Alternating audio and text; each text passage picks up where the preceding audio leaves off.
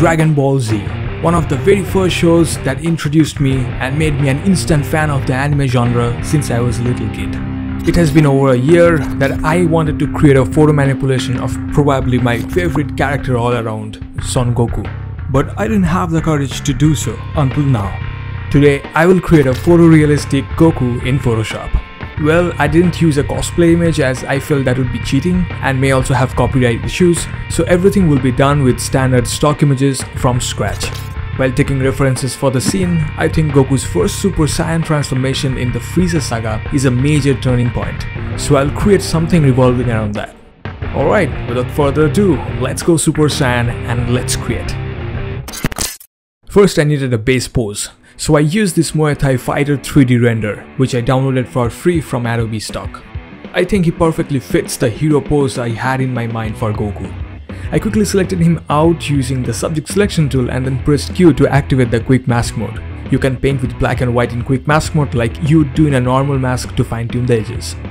Next I went into the liquify face avatar tools section to tweak the facial features a bit. I tried to bring him close to the anime or manga artwork of Goku and how the character would look in real life. I did some overpainting, sampling colors from the skin to remove the arm and headbands. Next I dropped this guy and will use him as an overlay on our base. The skin of the 3D model looked very plastic, so some modifications were necessary. I used the lasso tool to slice out the matching portions of the body from the stock on the left and used Free Transform's warp section to match it with the base on the right. For the seams, I painted with a brush, sampling the nearby skin color and blended the patchwork. I must mention it took very long to find a stock figure matching the base pose with the correct body type that would fit. Plus, I also wanted to have the lighting already laid out as it would make our life easy afterward. The photo has the light coming from the top, which fulfills my requirement as I will add a glowing Super Saiyan style hair. By the way, this image is from Envato Elements and the others are from various sources like Adobe Stock, Unsplash and others. I will add the links in the description section in case you want them.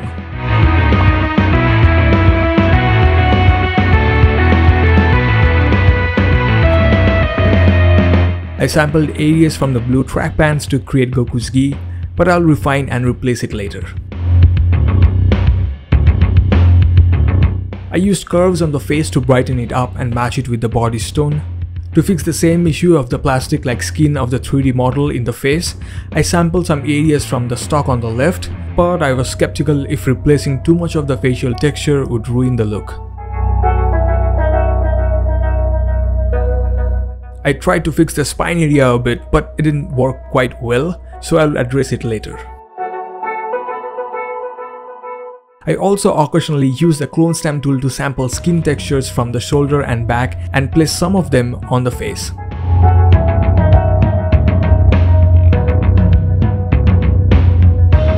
After some minor corrections here and there, I placed some images from Dragon Ball Z for reference and started working on the distinctive features of the character.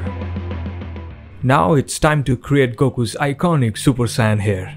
I think this blonde spiked hair of the Dragon Ball characters really made the series memorable, stand out from the rest, and created its signature style. I started with a hairbrush and an earthy yellow color to outline the basic shape. Then I switched to a regular soft round brush to work on the volume and shading. I had the size of the brush controlled with the pressure sensitivity of my pen tablet, and with it I could make the hair strands taper out. To create any hair, it's always best to work on separate layers, keeping the darker shades on the bottom layers and slowly building up the volume with lighter colors on the top layers. It took a lot of time and patience to slowly build up the hair strand by strand, and I don't think there is an alternative to this. By the way, if you like this realistic anime photo manipulation, do let me know in the comments. I have a lot of plans to create similar pieces for other popular titles like Naruto, One Piece, Attack on Titan, and I would like to hear your views on that.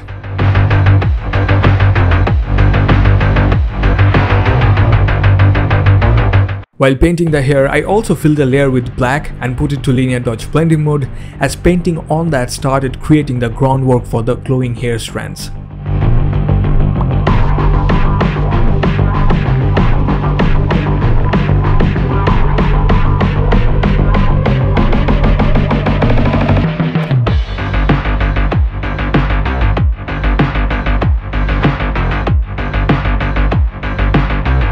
Once I was somewhat satisfied with the hair, I started adding some details to the face, like frown brows, texture on the cheeks, and others.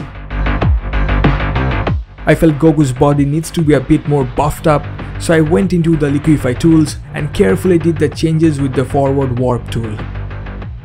The spine area was really bothering me, so I tried to fix it by patching some parts from a different image and did some basic color matching with curves and hue saturation. For the build, I warped this image into place, added a hue saturation, and used the colorize section to add a quick blue color change. I added some finer details on top of it by painting with a soft round brush and some varied shades of blue. With the build done, it was time to get his pants right. I spent almost an hour finding the correct pants that would match up with his dress and also align with the crumpled cloth around the belt. I was lucky enough to find this chim guy photo. I used free transform warp and some masking and paint overs to blend it in place. I also used parts from the orange shorts to create the torn gi on top of the belt. It should have 2 layers as he wears a blue vest under the orange dress. So I just warped the cloth texture to create some variations, and on the layer mask painted the torn and tattered areas. I salvaged the same parts to create the blue wristbands.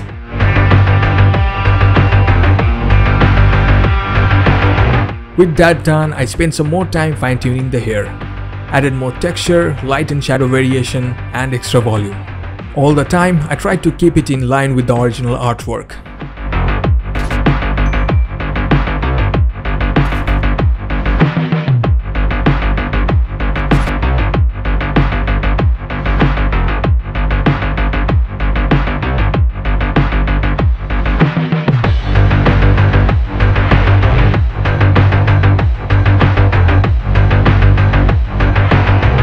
Well, here you might feel I'm being a bit too nitpicky, but this open hands really bothered me.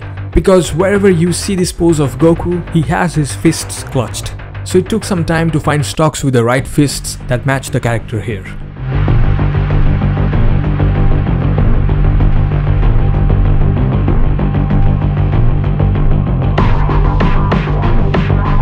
I forgot to add the fluttering hanging part of the belt, so I quickly added it, sampling parts from the same clothes that I used to create the other parts of his dress.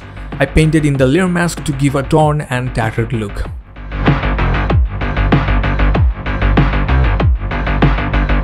Now it's time for the environment. I just wanted to keep it very simple, but at the same time complement and help accentuate the main character.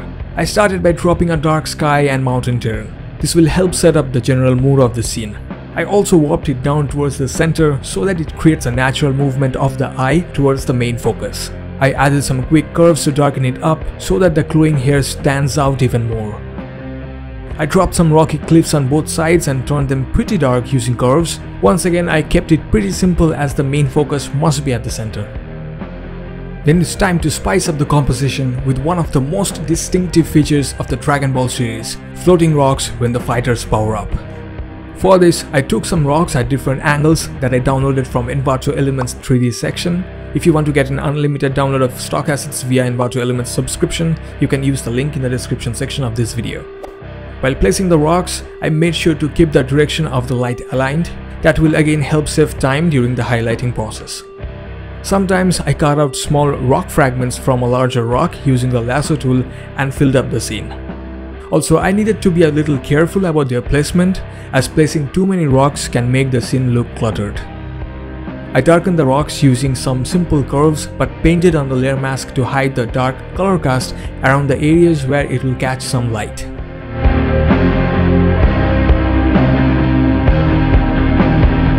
Now for the highlights on the glowing hair, I dabbed some pale yellow color on a layer set to linear dodge blending mode. Then I added the curves in a dark bluish tone, and on the layer mask I masked off the areas where the light will fall. For this image, I tried to guess how the light would react to the well-defined muscles and painted them.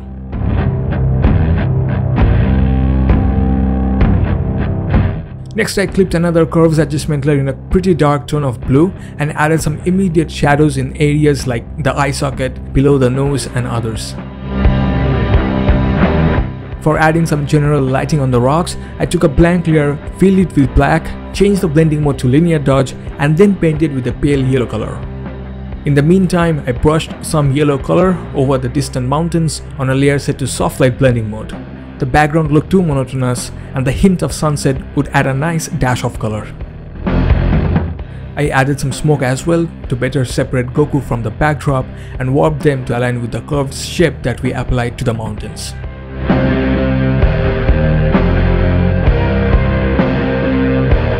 For any rim light, I made sure to keep them subtle and not overdo it, as I really wanted this piece to look realistic.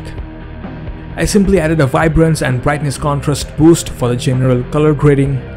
Next, I painted some bruises and cut marks to justify that Goku must have been in a violent fight and also to justify his torn dress.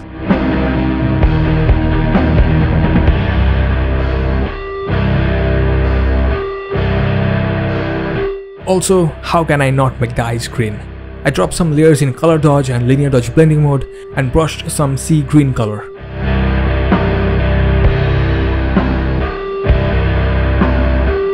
For the ki or the energy aura, I was not sure if the version from the anime would look good, so I went with some realistic improvisations. I used the standard fire photo and changed it to a pale yellow color using hue saturation. Then I cut different areas from it and warped it into place. On top of it, I used the smudge tool for the final look.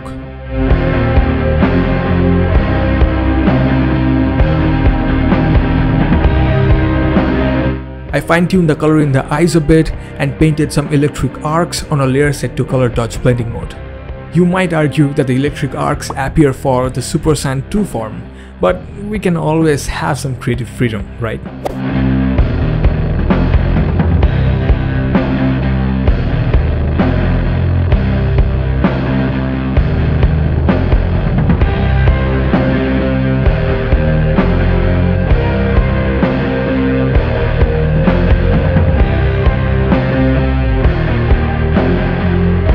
For a subtle underglow, I took a layer in color dodge blending mode and brushed some blue-violet color.